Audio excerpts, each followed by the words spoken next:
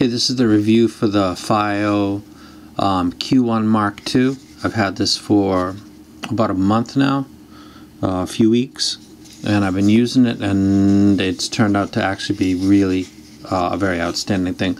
I was going to do a video, and I actually just saw somebody do a video, and they were using it with an iDevice. As everybody knows, I'm an Android user, so I'm going to go ahead and show you this actually will work. And it's actually a good solution. Go through the stuff again. It's actually got a line out. It's got single-ended and balanced out. It's got indicator light. If it's charging something, it'll turn to a violet or a red. If a little green light comes on, then it's playing DSD. When you plug this into something, if the light turns on before you turn this on, then it's charging off of whatever you connect it to, which is a big problem. So I'm not having that problem.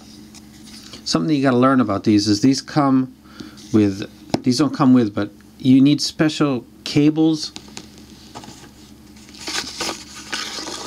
I'll show you this one. This is a USB cable. This is a real OTG cable, and on the back it shows you that one side of the cable is supposed to be for the device, and the other side is supposed to be for the item that's being hosted, where this would be the host, this would be the piggyback, the guest, I'm not sure, slave.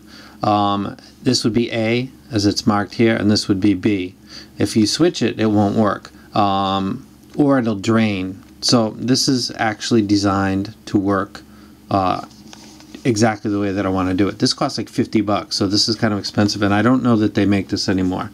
However, I did use another regular cable that is actually red. I can put a link to this. This is 10 centimeter OTG USB, and an Amazon Japan, and it works. It's always worked with all the FiiO devices and basically everything that I've used. So I got a phone. And you know, I want to use it as the host for my new amp DAC. So take it out, get a second cover. So if you do anything to it, if you do any kind of bonding or do anything to it, you don't need to worry about it, because this is actually your cover. This is an extra one. This is like $5. You can buy something like this. Put this inside. See how I can do this. Okay. Go ahead and turn this on. That's going to turn on. My favorite IEMs right now are the Unique Melody ME1s, and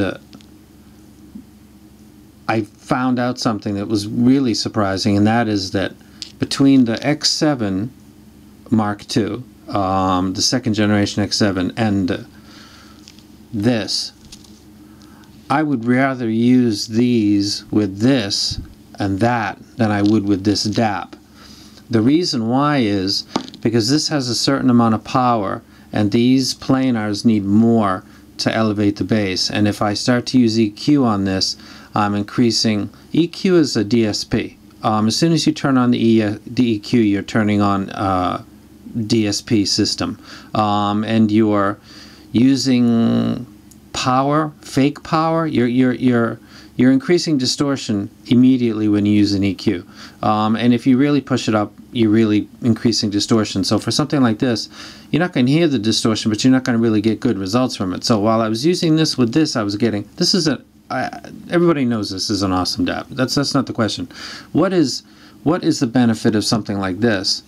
The benefit of something like this is that it's got a bass boost on the back, and a bass boost on this is a hardware boost. So this is actually, there are little chips inside here that are designed to increase the voltage, the amount of power when I turn the switch, that comes out of here. So when I hit this switch, I'm not really using a DSP, I'm just routing more power to here. And I'm doing it in a frequency that was decided by FiiO. And it works really, really good on this. In fact, of all the DAPs that I have, and some of them are very expensive, this thing is the best thing for the unique melodies. It sounds awesome. A bass boost on this is just absolutely fantastic. Okay, now just to confirm for you what we're doing here. Okay, let me look at this real close. Now this has got an A and a B. I think I've got this memorized right now. So the A would go into here. And there we go. Nothing's happening yet, right? Okay. Now, we got the B, and what I want to happen is nothing as far as lights go. I do not want that light to turn on. I'm using an Android, remember. The Android is on right now. It is not draining any power off of this, and this is not draining any power off of that. There's no power being exchanged between these two devices right now because this cable is designed to work in such a way. Now, I turn it on. It's blue. Okay, that's good. We don't want another color. We just want blue. Now, because I've got UAPP inside here, it should detect it, or it didn't. Okay, there we go. It's doing it right now. Just in case you people don't use UAPP, you might want to. You go into settings, you go down to where it says DSD mode, and you select native DSD.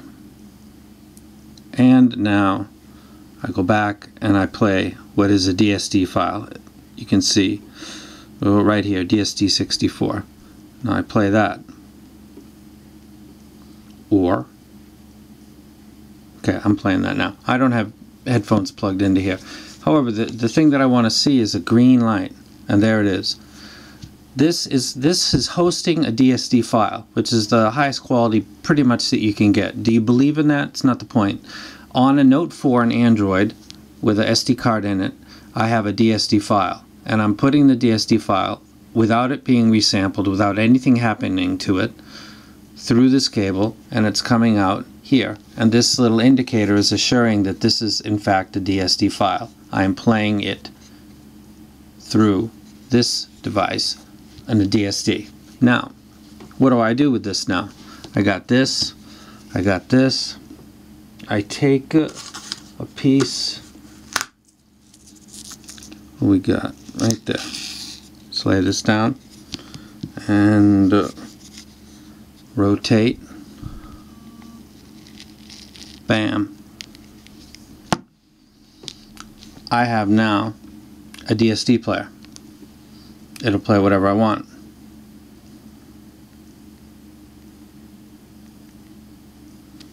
So there's my DSD. This is a DSD of Pink Floyd. It's right there. DAC DSD 2.8 megahertz file DSD 2.8 megahertz. That is playing a DSD file native, and it's playing it right out of the file native. And if I'm playing with my unique melodies and I plug these in, these will be single-ended, so the power is not going to be that great, but this bass boost on the back is just absolutely fantastic. And again, this is a Note 4 thickness wise. Let's compare this with the Mark II. It's a little bigger, not that much. With these planar, I would use this over this. It's not even close. I would highly rec this.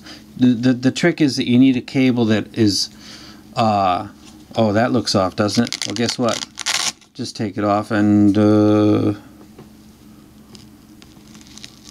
yeah, that'll work. That's a little bit better. Get my OCD going. As long as the cable has two different sides, and it won't allow the discharge from this device to start being charged to this device, which it's not doing. However, DSD files are intensive. They're very big, and it will drain your battery faster. But I'm listening to a DSD file through a Note 4. There is absolutely zero question whether or not that's happening, because like the PHA-3 by Sony, I'm given an indicator to tell me that. The Sony PHA-3 would tell you if it was a high-res file, which they consider to be 24/192. Anything below that, the light wouldn't go on. This light is supposed to be only for DSD files. If it's playing DSD, the green light comes on. If it's not DSD, it won't come on. Now, let me get out of here for a second.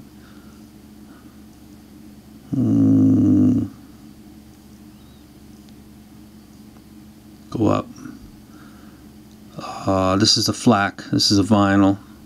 You go into here. This is a very good file. This is very high quality. However, it is not a DSD file. It's a 24. It's a 96. 24-bit 96. That light's not coming on because it's not supposed to come on. Only for DSD. But it will do DSD.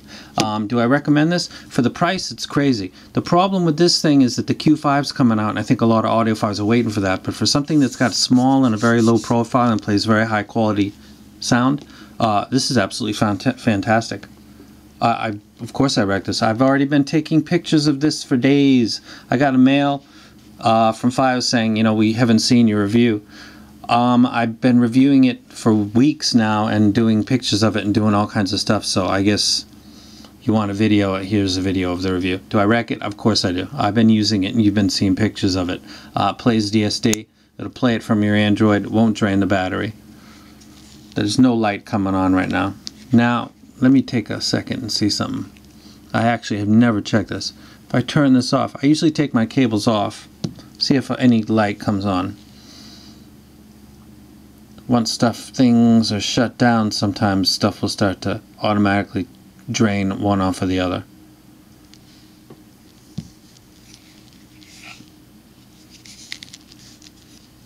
No. It's actually safe.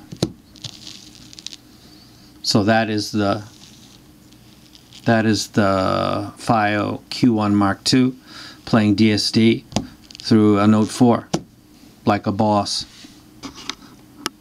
Do I wreck it? I use it. Of course I wreck it. Thumbs up. Thank you, FiiO.